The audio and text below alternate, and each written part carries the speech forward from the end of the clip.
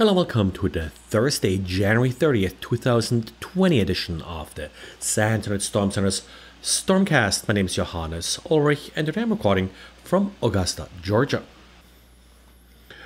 Earlier this week, I talked about how big news events are often picked up by malware to trick users into clicking and opening malware attachments. Well, we have sort of two interesting examples that show this effect, but actually in very different ways. The first one is from the US, a recent TrickBot sample, and what it apparently does is that it attaches excerpts from news articles about the Trump impeachment to the actual file. Now, this text is not meant to be read by the user. It's part of a binary file or EXIF tags that are being added to the file, but apparently it's meant to trick anti-malware into letting this malware in. Now, it's not really clear if this technique works here. There has been some work recently where sort of some artificial intelligence engines could be fooled into allowing malware pass by just attaching benign code to the binary. I don't think that same principle would sort of apply to text, but you never know. And maybe the malware writers here know something that I don't know. I've certainly seen similar techniques, for example, used to fool anti-spam filters and such, but that's when you usually expect text. So not necessarily sure if this additional text in binary files would really make a difference. Now, unlike in the US, where impeachment, of course, at the top of the news, still in Asia, it's the coronavirus, and Japan has seen some Emotet emails that do use the coronavirus to trick users into opening attachments.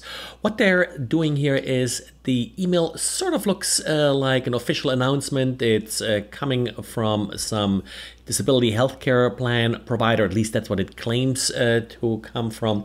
And then, of course, it has an attachment with further advice on how to protect yourself from this virus. So something very typical that you may expect like an insurance or a healthcare provider or so to send to their customers.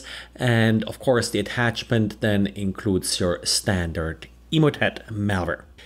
The emails look rather legitimate. Some of them even have like a footer with a mailing address and such of the organization that claims to send this email.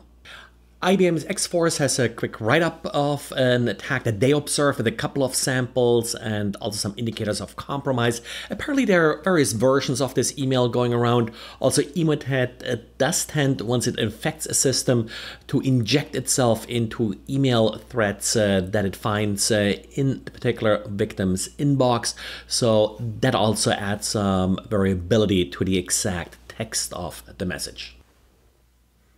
And abuse.ch, the person that also runs some service like the SUSE tracker and other sort of malware lists, is starting to offering a new service, I Got Phished.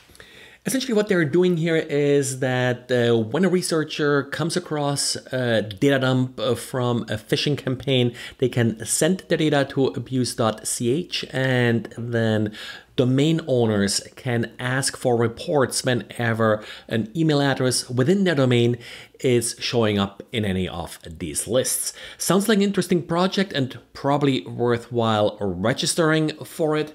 In order to sort of validate that you're eligible for this service, you have to be able to receive email at the RFC 2142 compliant email address, which would be security at your domain.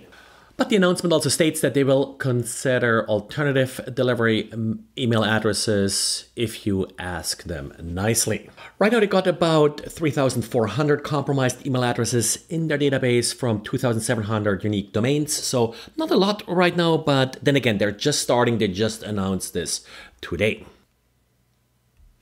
And Fortinet released an important update for its FortiSIEM product. In this case, they fixed, yet another one of those default SH keys. Now, in this case, it's actually not as severe as these default SH keys usually are. Yes, they essentially used the same SH credential on all of their devices, but these credentials only give you access to the tunnel user, which is restricted. You can only log into a very limited shell from which you could set up tunnels, but then again, this could lead to a denial of service at the worst, according to Fortinet.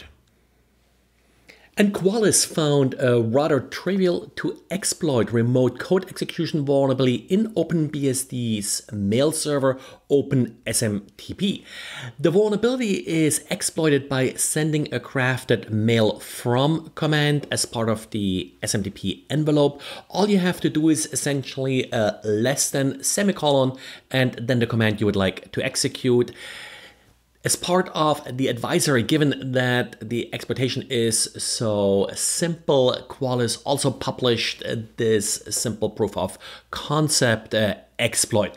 So certainly something to pay attention to, and if you're running OpenBSD, you must patch this now. To make things worse, any commands that you execute this way are executed as root. Well, that's it for today, and sorry, yesterday the YouTube version of the Post podcast didn't post for some reason. Still have to debug what's going on there, but well, let's hope it works today. This is it for today. Thanks again for listening, and talk to you again tomorrow. Bye.